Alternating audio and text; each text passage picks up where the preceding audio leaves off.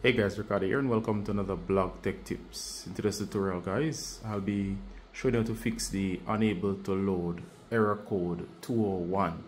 And of course this error code, as you can see here, is an error code that happens when the server certificate is different from the TV's certificate, meaning that you're unable to browse because the time is wrong.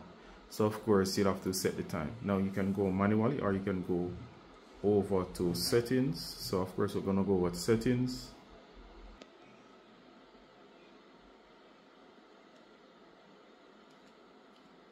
You're going to select settings.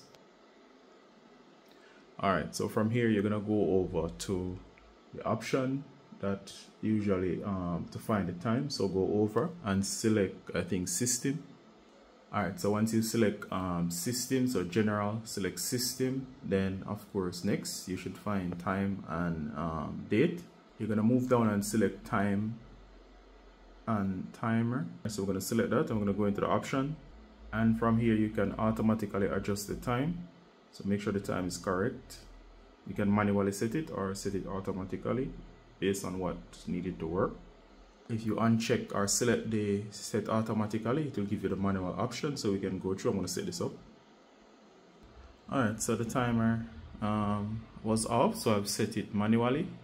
I'm not using automatic in case it's not working, because automatically would try to go to the time servers, and of course if it's not connecting, you'd have to manually set it.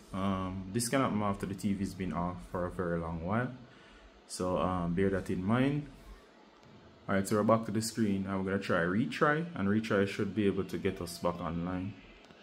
Alright, so we retried, and of course the app is reloading, and that's with the correct time.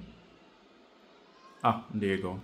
So do note, you should set the time using the manual method if your TV has been off for a long while, to set the time to the correct date. If you want to go back to automatic time, you can actually go into the settings and reset it to automatic after this.